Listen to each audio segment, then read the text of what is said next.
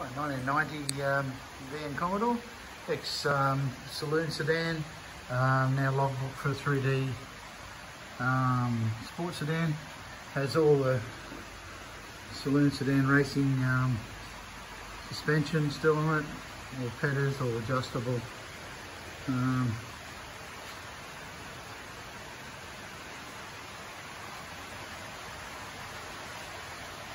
Bugger of rust in it.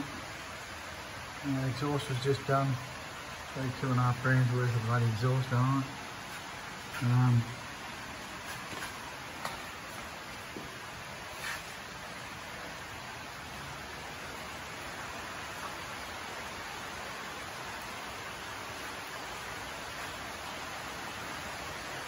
It's got a few humidity blisters in it just there. The paint in general is in pretty good condition, but you know, what do you expect? It's on a track car.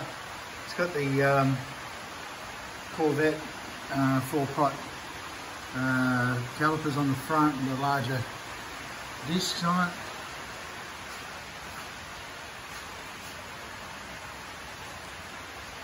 Power steering and everything still works well.